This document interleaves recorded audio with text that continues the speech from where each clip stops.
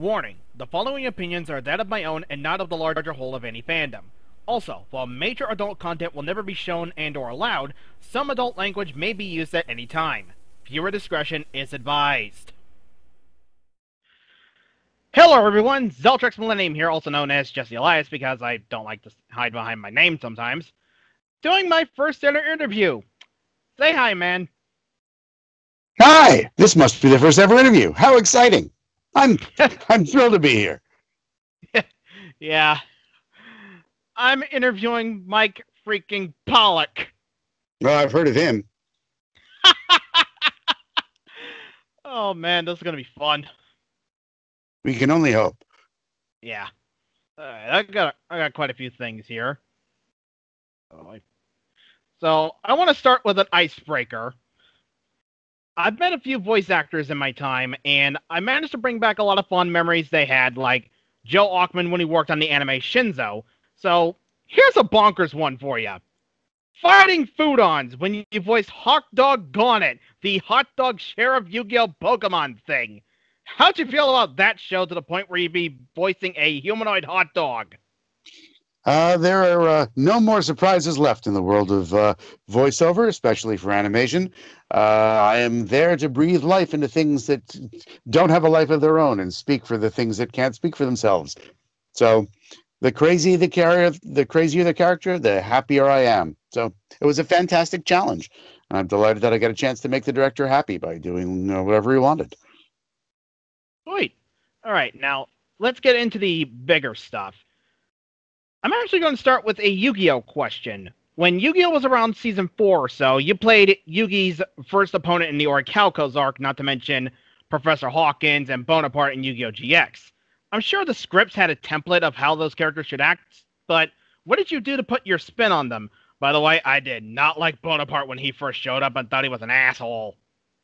But he got better later on. You can't please everyone. Yeah. Whenever I create any character, it's a very collaborative process. The director tells me what they have in mind, and I bring whatever I can think of to the table, and then we make little minor adjustments here and there. Higher, slower, faster, slower, lower, and until we eventually arrive at something that everybody's happy with. Cool. But yeah, keeping on with the Yu-Gi-Oh! Theme a little bit here. Did you actually know that GX actually had a Season 4 as the finale instead of 4Kids screwing up the ending to Season 3 by implying Jane died? Well, the thing about doing what we do is we're on a need-to-know basis. So if they don't need us for another season, they don't tell us that there's another season because we don't need to know. So I may have known, but it wasn't relevant at the time. Yeah.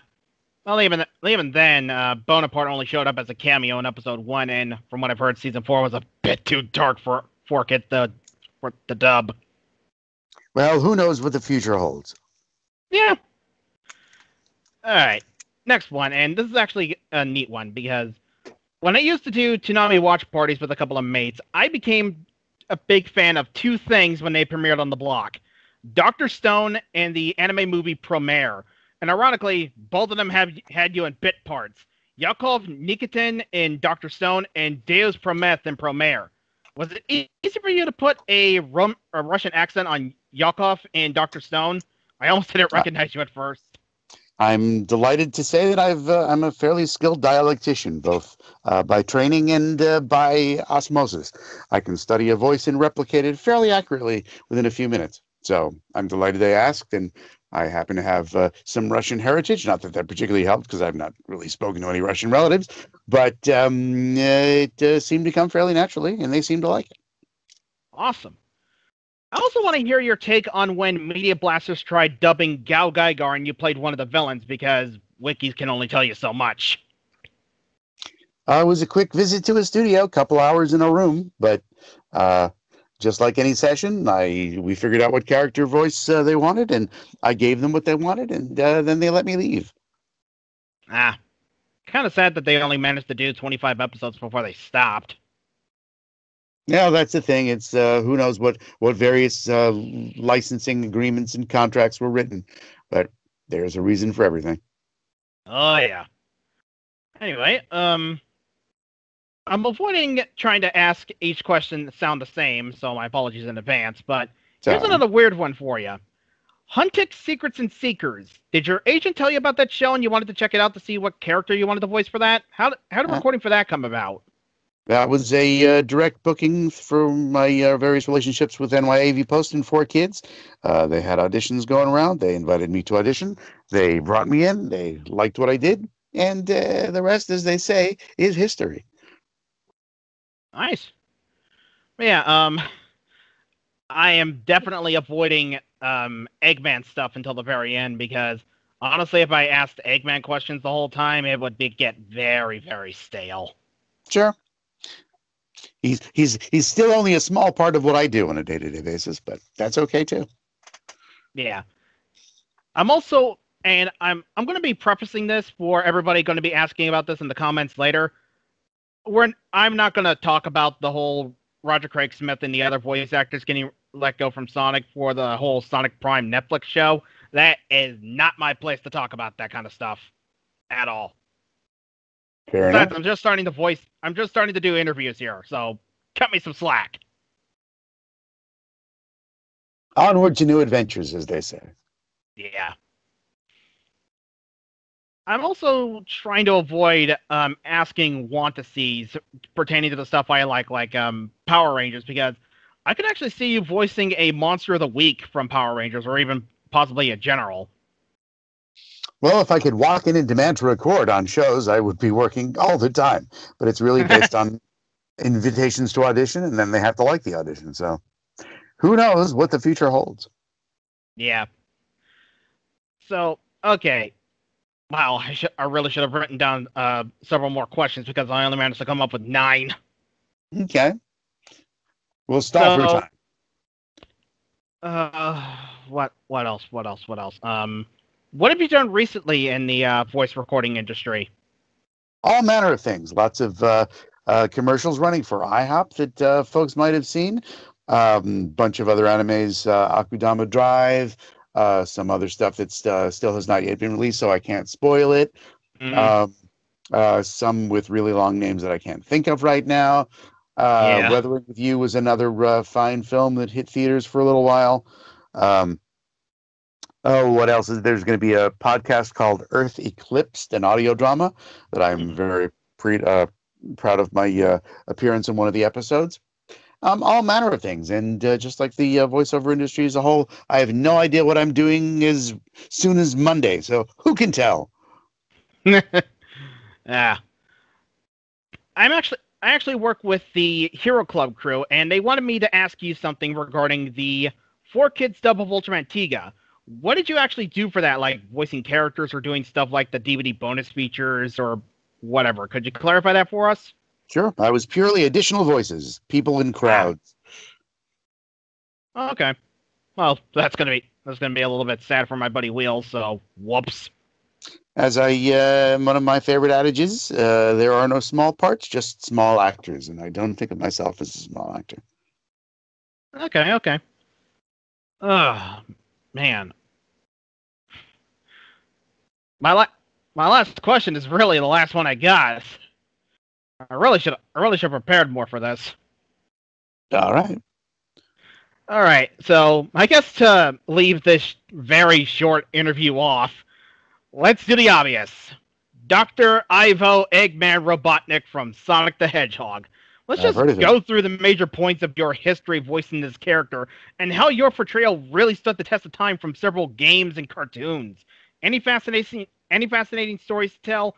Also, what did you think about the live-action Sonic movie, if you don't mind my asking? Apologies if you get asked that a lot. Sure. As with almost any role, it all started with an audition. I've been doing stuff at 4Kids Productions for Kirby Right Back At You and Ultimate Muscle, and the same production team at 4Kids that produced Kirby Right Back At You were also producing Sonic X when they got the license to do that, and they were very keen to have me audition for Dr. Eggman. So they sent me some clips of Dean Bristow to try and do a voice match, and I listened and listened and listened and came back with something that sounded like Dean Bristow. Went in, did an audition. Sega was, I guess, not convinced. So 4Kids had me come back for a callback, did the same. I'm Dean Bristow. And there was one more round of callbacks after that. And finally, I guess somebody at Sega changed their mind and said, yeah, he'll do. And then we Started with Sonic X in 2003, transitioned to the cast taking over the games in 2005. There was a high-profile recasting in 2010 when they asked me to re-audition. I re-auditioned. They seemed to like it again. And that went on through 2010, and let's hope beyond. Yeah, that's Through really nice. 2020 and Because beyond. that's really nice because a lot of people really love your portrayal of Dr. Eggman. More so to the point where they literally cannot see anybody else do the role, like, at all. Well, as I like to remind people, I don't own the role in any sense of the word. I'm like a valet parking your car. You trust me to park your car, bring it back, but you still own the car. I'm just borrowing it with your permission for a certain period of time whenever the car needs to be parked. So I appreciate the thought of ownership, but I have no ownership, either real or virtual. So the character still belongs to Sega, and I'm delighted that they asked me to voice him for stuff whenever they choose to ask me for stuff. That's good, and I'm pretty sure the same would probably apply to Roger Craig Smith if I asked him the same thing. It works for all actors. Actors don't own their characters. Going all the way back to Shakespeare. Shakespeare writes a play. Anyone can play Hamlet. You don't own Hamlet. You're Hamlet for the amount of time that you're performing Hamlet. Then someone else is Hamlet. Pretty much. Oh, but yeah, that's literally everything I've written down. I didn't think I'd be done with this thing so quick. I haven't even started the timer for the 15 minutes, so I was just so excited. I just never thought about starting the timer. So that's thank you. Like most of what we do, it takes a lot less time than people think. Yeah, I'll definitely be remembering that for the future. So I hope you guys all love this short interview with Mike Pollock. But what can we see of Mike Pollock in the future? Best thing to do, follow me, let's say, on Twitter is the most active place for information. It's a Mike on Twitter. You can also check my website. Stuff I know that I can mention, because it's already been announced, is the Earth Eclipsed podcast. You can search for that wherever fine podcasts are found. There, I would like to believe there'll be more IHOP commercials in the future, but who can tell? And chock full of other surprises. Watch on social media. All right. And of course, you can check out all of my stuff on social media at Zeltrix Millennium and such like that. But yeah, I really love this opportunity that you've given me, Mike. I really appreciate it. My pleasure. Thanks you so much for asking. It was a pleasure to be here. Oh, yeah. But yeah, will I do more interviews in the future? We'll just have to wait and see. So, catch you guys later in the next one. Peace! Yeah.